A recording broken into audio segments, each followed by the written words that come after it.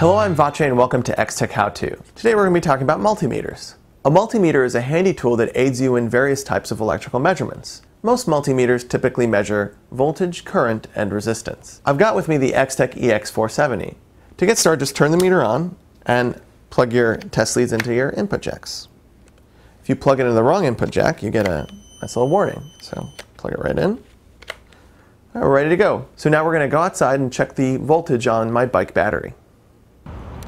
All right, let's walk over to my hog. There it is. All right, so here we are. The battery is actually underneath the mat here.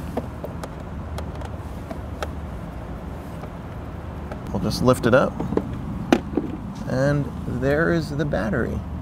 So it's pretty easy. You just turn the meter on. Take the test leads, touch them to the battery contacts.